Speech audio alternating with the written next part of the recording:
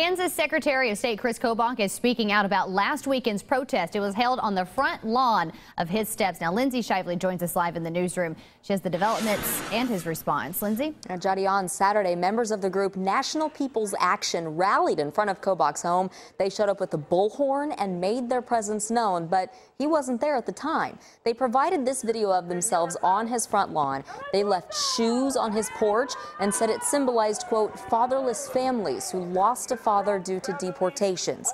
Today, Kobach responded by going on public radio station KCUR. He compared the protest to a Ku Klux Klan style of intimidation. Kobach says it's similar because that group would try to scare people at their own home. And I just thank God that I wasn't there with my kids, because my children would have been terrified to see all these people, this mob, swarming up to our house and shouting things through the megaphones about their daddy. That they would have perceived it as a threat, and it would have scarred them.